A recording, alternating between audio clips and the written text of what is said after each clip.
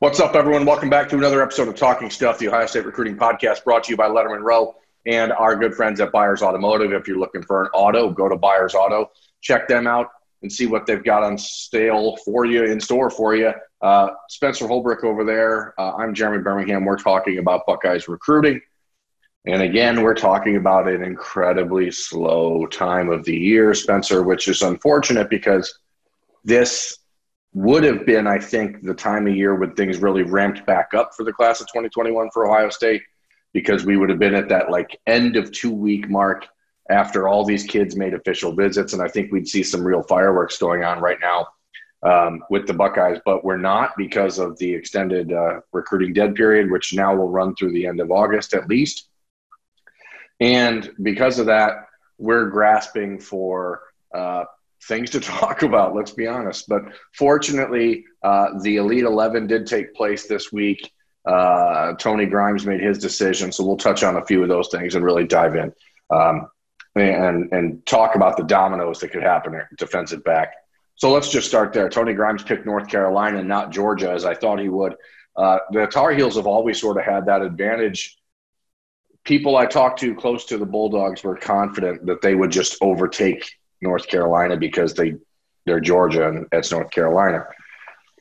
And when we talked about Tony Grimes being on or adding Ohio State to his Final Four list in the last month, I kind of alluded to it indirectly, but there was nobody that I spoke with that thought Ohio State was a real contender in that recruitment. I know there was some additional, pumping up the Buckeyes on Tony Grimes' social media accounts, but the Buckeyes were not really involved there. They did not have Grimes as high on their board as some other schools did.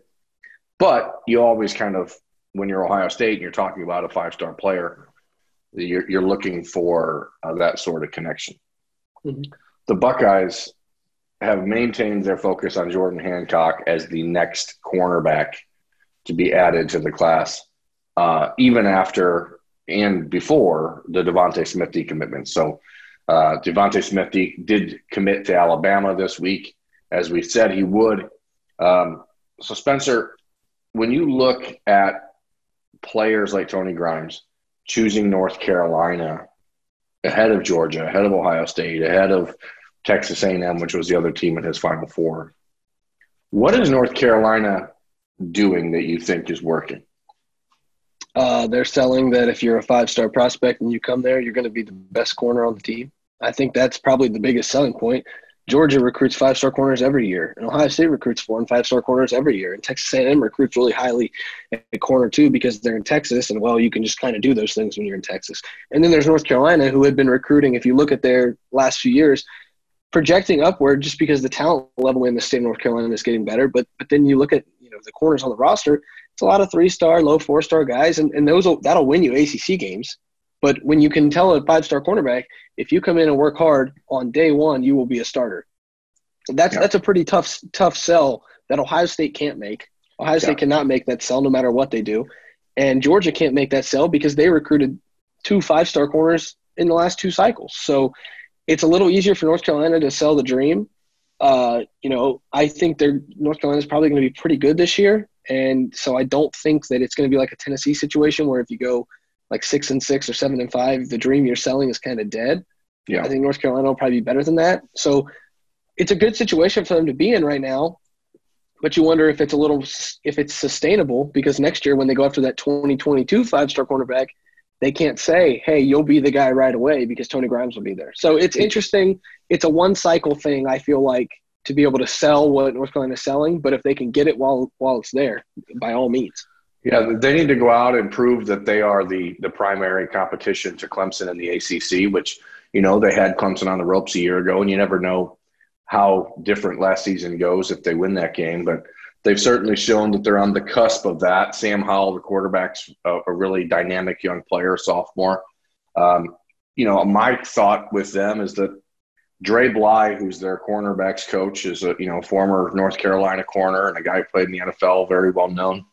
That sort of connection is hard to beat in a lot of times when you're looking at a player who's from the same area as Tony Grimes, can play the same position, can have those conversations. But again, from an Ohio State perspective, to wrap that up, like Tony Grimes in Ohio State was never really a thing. So I know that we should talk about it because he's had Ohio State on that final list and had the hat on the table. But the Buckeyes' preference and the Buckeyes' priority has been Jordan Hancock, the Clemson commit, for a year now, and that is still where it lies. Does that mean anything's going to happen there? I don't know. I don't think it guarantees anything. Jordan Hancock was on another video podcast the other day and said that he's 100% committed to Clemson, and that's it, right? But he talks to Ohio State every single day. He talks to the Ohio State commits every single day. The relationship. He was on Twitter he was on Twitter talking to the Ohio State commits about playing Madden the other day. Right. I mean, he is close to that group of guys, and you certainly don't want to overhype the chances of a potential flip down the road. But if there's any chance to get a kid back on campus, then there's an opportunity. So it's one of those things where I don't know, and I said this last week, but I don't think it's even a point I don't think it's even at a point anymore where it has to have him on campus for them to potentially get a flip, but it would certainly help, and that would be kind of the be-all, end-all as far as putting speculation to rest. But, Clemson is obviously a position where they feel like they can dictate to kids, you're not allowed to go visit elsewhere, you're not allowed to do this. And Jordan Hancock is not a kid that's going to do that behind their back or try to sneak around. So, it's just one of those things where Ohio State fans, as I mentioned, when Devontae Smith decommitted, there is no hurry to replace him in the class because Jordan Hancock is the guy they want to do it. And if you add another player at that spot right now, maybe that decreases the odds even a little bit. So you don't even want to fiddle around with that. Berm, I'm going to say something a little off topic, but I guess it relates to getting Jordan Hancock back on campus. Ohio State fans who tweet at recruits, you are going to do a lot better for Ohio State recruiting if you decrease coronavirus numbers and allow the dead period to end than you will at tweeting at them. So I just wanted to get that in there because, the dead period, I think Jordan Hancock, it's going to come down to whether the dead period is extended because I believe if Ohio State can get him back on campus, I truly believe he will flip because I think he's close enough with the class and everything that you've told me and what we've heard. Yeah. I just think that relationship is very strong, and sometimes your relationship can win out even with a kid who's already committed. But I just think if the recruiting dead period gets extended, I think it's going to be hard for them to flip. So if we can get numbers to go down, we can. Yeah, I don't know that. As I said, I don't know that a visit's necessary. It would certainly be helpful. How that happens, I don't think that. I believe it was trending in a negative direction for college football to have recruiting visits at all this year, regardless of the spike that's happened in the last few weeks. I think that the long-term effect of this is going to be very negative for the class of 2021, and a lot of kids are going to have to make some tough decisions when it comes to making college choices based entirely on virtual visits. So that's neither here nor there. I think what you're trying to say is the summer of 2022 and 2023 could be a transfer portal haven. Yeah, exactly. Kids can't visit. If they can't visit, then it's going to be a thing where they're going to have to go into the transfer portal if they think they made the wrong decision. It's going to come down to, well, you couldn't visit in 2020. And I think this could have a ripple effect for a few years.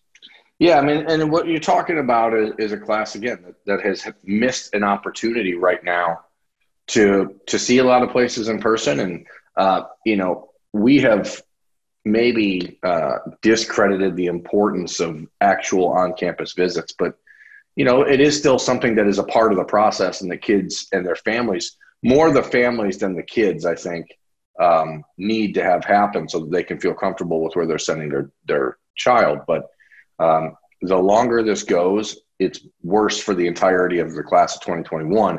I don't necessarily think that it's a detriment in the recruitment of Jordan Hancock because he has been on campus. His family's been up to Ohio State. So it's really just a matter of whether or not that relationship that he has with the staff, with the class, is strong enough to to make that change happen. You know what I mean? Hey, Berm, this is kind of related to what we were just talking about. I'm curious and I'm wondering because now you've got me thinking. Do you think that the class of 2021 could almost be like a college basketball thing where guys go to, the lesser known guys that usually get discovered in their senior year will go to a smaller school and play really well, and then 2 years in, transfer to a bigger school where they probably would have went in a normal cycle? Do you think that could happen? I mean, I Because think like in college basketball, you see a guy like go to, I don't know, like Yale and average like 21 points a game, and 2 years later he's in the transfer portal, and then he's in the NCAA tournament with like, Kansas. And so I just wonder, but, like, with college basketball, there's 300 some teams. It's what you're looking at is kids who are going to make either a decision that's not entirely informed and commit to a school based on a name. Or they're going to decide to commit to their hometown or closest school that they've been to the most because that's where they feel most comfortable. Now, does that, what we're heading toward with the transfer portal basically opening up to one-time, free transfers that are coming down the pike, does that give kids a little bit of flexibility and leeway to say, hey, maybe I'm just going to trust my gut right now? We could use a player like Emeka Ibuka as a prime example, right? He's been to Ohio State multiple times. His father hasn't. If Ohio State's where he wants to be, maybe it's easier for him to say, I'm going to commit to Ohio State. Dad, this is my choice. If things don't work out and you want me to end up in Washington, I'll be there in a year. If you want me to go to Stanford, I can transfer there next spring without any penalty. So there's all these things that are going to be changing that we just don't know about, and how it's going to affect everyone in college football, because there are certain teams, Ohio State, Alabama's, Clemson's, Georgia's of the world, LSU, Oklahoma, blah, blah, blah. Like, they're always going to get the best players. It's that transfer rule and the changes that are coming there are probably going to make it easier for them to get good players, which is, I think, probably not the intended consequence of that decision. But ultimately, everyone's dream is to play at one of those schools and win a national title. So I think that's just one of those things that you look at and say, hey, maybe if I couldn't get on campus, maybe I can just take a flyer on this school. Not saying that like guys like Travion Henderson or anyone like that. I don't think they've done that. Travion Henderson, from the people, that we've spoken to in his high school, is Coach Ricky Irby, to Travion, to his family. They've done a ton of research into his decision, and he feels extremely comfortable with it.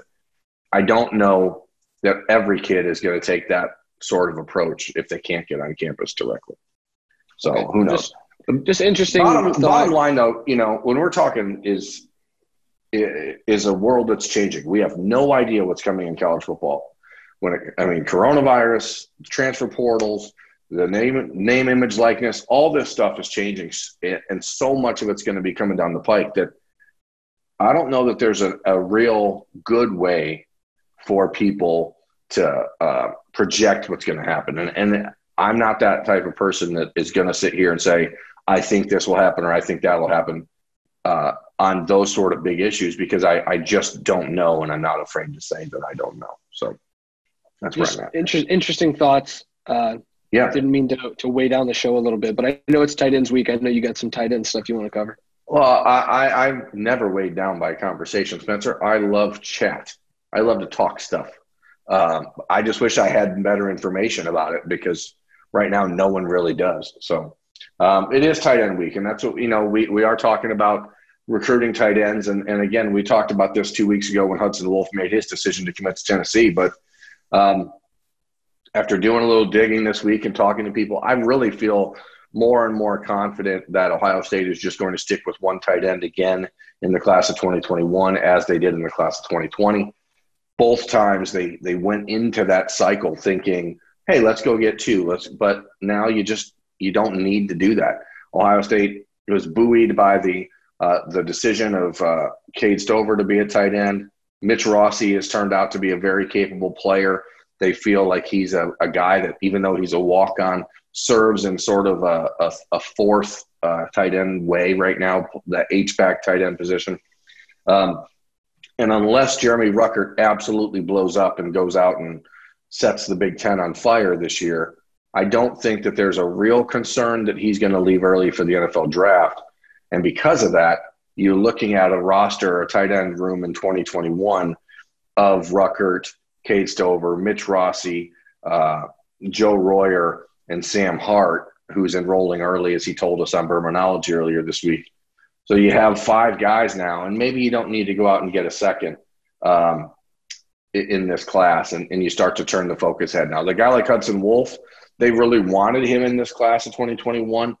Comparisons that I've heard of Hudson Wolf are very positive to Luke Farrell, who Ohio State staff loves. They absolutely love Luke Farrell and think he's one of the most underrated players in America. I think Luke Farrell is going to play in the NFL for a long time. And so that's why there was this kind of push to add Hudson Wolf as the second guy, because they felt like he was a difference maker type of a player. But unless they're convinced that somebody else is going to be able to do that, I don't think they're going to add another tight end in this class. That doesn't mean they're not going to keep looking, though, Spencer. Well, and I think part of that is also because, we just talked about players taking flyers. Well, the number one class in the country is not going to take a flyer on anyone. And I think the second tight end in the class was based on the fact that they were going to be able to scout some of these guys in the summer and get them on campus for some camps, like they did last year with Joe Royer. So I think the idea that they couldn't get a Jack Pugh on campus, they couldn't get a Mitchell Evans on campus, kind of brought down the idea of taking 2 tight ends, because you're not going to take a flyer on an in-state tight end that you don't know if you're willing to take. So I think once the camps get canceled for the summer, I think it was pretty evident that Ohio State was going to be content with Sam Hart and just roll from there, because like you said, that's going to be a deep room even when they lose Luke Farrell after this year. Yeah, and the thing is with those guys, you're talking about, as you mentioned, players that they would normally have had on campus in early June to see exactly where they stand. They are going to watch them very closely. Mitchell Evans has been offered by Florida State, by Notre Dame in recent weeks. Like, the Wadsworth tight end prospect is really starting to get a lot of attention. There are some people who, and myself in this mix, that think he may actually grow into being an offensive tackle. So it's hard to tell exactly where those offers are projecting him at. But at 6'7", 250 pounds already, that's a difficult body style and frame to keep in tight end mode. So when you're more or less looking at a guy who's going to be 6'7", 280 probably, and now you're talking an offensive tackle. But Jack Pugh from Hilliard-Davidson High School is kind of the one I think that people should still pay attention to, because the Buckeyes like him. He's prototypical size, 6'5", 230 pounds. They like a lot about Jack Pugh. They like his build. They like his strength, but they really haven't had a chance to watch him play in person. And until that happens, I don't know how you can really adequately recruit a guy. So they're doing their best to do that. But how long does that take? What does he have to put on tape this season with his senior season? And then there's the other topic, which is, of course, does he want to flip to Ohio State if they do that? So Ohio State is not going to offer anyone in Ohio. This is sort of a thing. If you're looking inside baseball time, if Ohio State doesn't know a player is going to flip to them from the inside of the state, they are not going to offer them, if that makes sense. So if you see an offer for Jack Pugh, you should know something's up. Right. They are not going to offer him unless they know he's going to flip. Like, okay, they won't risk the proverbial egg on the face of offering a kid who's committed elsewhere and then losing him in the end. Like, it's not worth the PR, backlash. It's easier to say, well, we never offered him. We didn't want him. So, if they do end up offering Jack Pugh, it's because they're confident that he will flip from Wisconsin. But if they don't, then you have to, I guess, do the mental gymnastics of trying to figure out, is it because he wasn't going to flip or because they didn't think that he was the right fit? We saw that a couple of years ago with J.D. Duplain, the offensive lineman from Strongsville, who they offered, who was committed to Michigan State, and they thought he would flip and didn't, and it was sort of embarrassing for the Buckeyes. And then the same thing with Nick Samak from Menor High School. in the same class. Another offensive lineman committed to Michigan State who they thought would flip and didn't. And so it's sort of one of those press relations things that they do, which is smart. And that's a lot of tight end talk for one episode of Talking Stuff. I know you also wanted to touch on Kyle McCord. Yeah, the Elite 11, we did talk about that. So Kyle McCord blew away the competition on Tuesday night in their pro day, their combine style drill. He finished first in that event, and overall, from talking to people there, and it seems like he had a pretty darn good week. He did not win the MVP. Caleb Williams did. And I want to talk about that, Spencer, because this is Caleb Williams from the people that are there, and we'll talk about why we weren't there in a second. But Caleb Williams finished not in the top 10 on 2 of the 3 days and yet won the MVP. And Trent Dilfer, who's the figurehead of the Elite 11, when they awarded the MVP, and you could hear it on Twitter if you search out the clip, said, and it's like he put an asterisk on the conversation at the beginning, and that's when you know that something is going to be a load of bullcrap. He said, just a reminder, 75% of the weight of this award is based on your junior tape and your projections, what we think you can be. So it had nothing to do with the actual competition. 25% of the weight of the MVP award, which was won last year by C.J. Stroud, won 3 years ago by Justin Fields, 25% only of the weight is based on the actual competition, which is – I didn't know that in the past, and I'm sort of trying to process it now as I just found it out 20 minutes ago. But doesn't that seem absolutely ridiculous? Why have the event? Right, and it speaks to me about the how these major combines like the opening and Elite 11 have kind of lost their soul a little bit. I remember back in 2014, we were at an opening regional in Columbus, and there was a 5-star running back who was on the roster there. He checked in, he paid his due to be a part of the event, but he had a broken foot and couldn't participate and still received an invitation to the opening despite not even participating, simply because he was a 5-star recruit who wanted to go. And clearly then these events are not based on who's performing the best. It's based on how the companies running them can promote the highest ranked recruits. So it's sort of this like self-fulfilling prophecy. Yeah, well, and it's like, well, not to point fingers, but 247 and Rivals are the 2 main recruiting sites, right? Well, they have Caleb Williams as the number 1 quarterback in the country, and we know that going in, and it's going to be really hard for anybody to top him. Well, 10 guys topped him 2 out of the 3 days. Well, yeah, but he's still the number 1 quarterback in the country, so he's the MVP. Kyle McCord more than held his own end of the bargain up, and I think that's the important thing. It's hard to go into that kind of competition and be, like on top of your game for 3 straight days when you haven't been in that sort of setting for a while.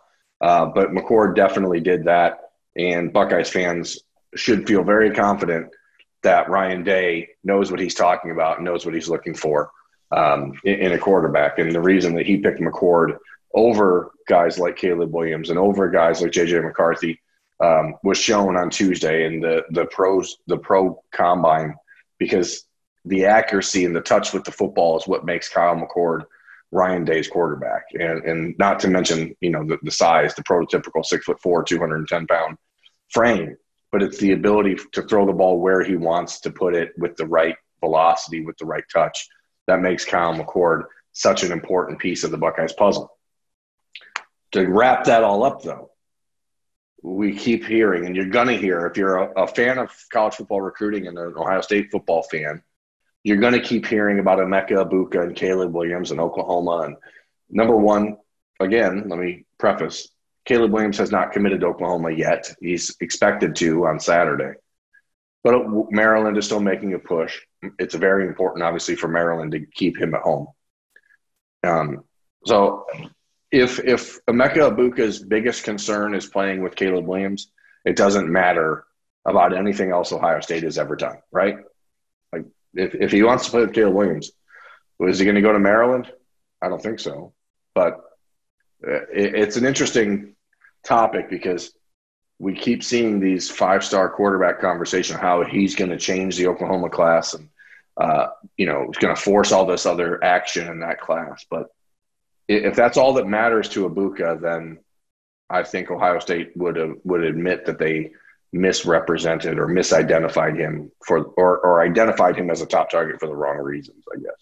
That makes sense, or am I just rambling? No, that makes sense. I think McCord had a good week. Everything we saw out of the camp, everything we heard out of the camp says McCord had a good week. A 45 on the pro day is pretty damn good, Berm, especially when I think he had a 3, which is the highest grade on 7 of his last 8 throws. I think I read that. CJ Stroud had a 50 last year, which was the highest ever in the event. And the 45 is an event score that is almost a guaranteed win at that event. So it was obviously an extremely impressive day for him. And I did want to touch on why Lettermen Row didn't go to the Elite 11. We did apply for credentials. We were approved for credentials. We had booked a hotel room. We had booked a rental car. And on Friday night, we were told in an email that we were no longer going to have field access and we were not going to be able to interview the players.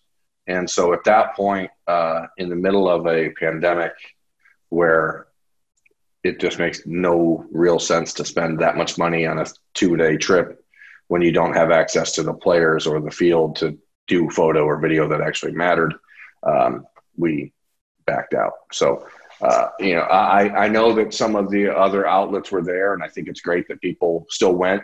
But my idea for what we should be providing to our fans and readers and listeners and watchers is access that's actually real and up close, and not just sitting in the stands watching something that is, for all intents and purposes, a exhibition that means nothing. Does that make sense? Yeah, you're not just rambling there either, bro. Yeah, I hope you guys out there understand. But we had intended fully to go, but once we were told that we could not interview the players and we wouldn't have access to the field, it just became something that we figured it made more sense to let people follow on Twitter because, quite frankly, I don't think that it's something people are that concerned with right now. Now, down the road, maybe people will be concerned with how it pans out and how the Kyle McCord, J.J. McCarthy, Caleb Williams battles evolve from there, much like they did with Trevor Lawrence and Justin Fields 3 years ago. But we are a independent site trying to make a living, and quite frankly, the return on the investment did not add up. Go ahead. Berm, the rivalry between Kyle McCord and J.J. McCarthy is going to be fascinating in the next few years. It is going to be fascinating. It's going to be completely media driven. Those two are good friends and talk a lot, but I don't think it's going to reach the Justin Fields, Trevor Lawrence media hype, just because those two are like the two best quarterbacks that the event, the Elite 11, and the recruiting industry has seen in years. Yeah. But I do think the idea of the narrative that J.J. McCarthy chose Michigan, and it's almost in spite of Ohio State, and Kyle McCord was Ryan Day's pick. Yeah. And now they went against each other at the Elite 11.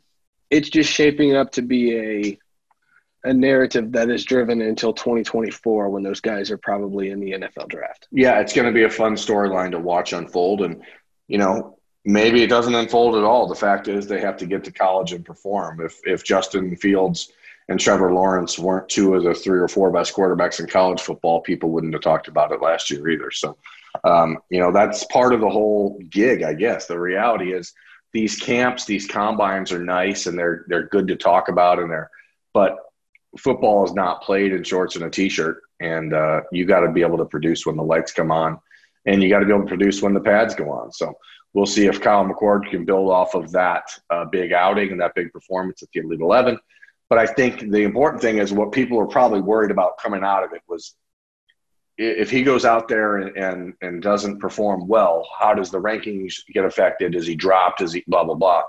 And I don't think that there's any reason to expect that you'll see that. So, as a 5-star quarterback, it is important to have that sort of denotation by your name. And it's important for the Ohio State recruiting class to have that, mark in the class. So I think that it should be relatively safe. Of course, I also am basing that on what I saw with my eyes and what I've heard from people I trust. But we're dealing with completely subjective rankings that ultimately mean very little because the kid has an Ohio State offer and is committed. I think also, that pro day doesn't hurt as far as he might move up. Yeah, exactly. The rankings experts get one time this summer to see these guys. One time. And it was at the Elite 11, and he won the most important event. Yeah. So to think that he's going to move down or lose a star is kind of absurd, and I think it would be an injustice to the recruiting system if he does lose a star. Yeah, let's hope that those stars are not based 75% on junior film. I mean, I guess those ones should be, actually, because that actually matters. Yeah. But anyway, on that note, Spencer Holbrook and I, Jeremy Birmingham, will be wrapping up this episode of Talking Stuff, the Ohio State Recruiting Podcast, brought to you by Lettermen Row and our good friends at Buyers Auto. Thanks for watching, everyone. We'll catch you next time. Thanks for watching. Subscribe below to get the latest videos from Lettermen Row. We got Letterman Live. We've got the practice report. We got rapid reaction. Hey, and we got Buckeye IQ with Zach Bourne. For sure. We got recruiting breakdowns with Berm. We got whatever you need. Ohio State football and Ohio State athletics, we've got you covered here at Lettermen Row.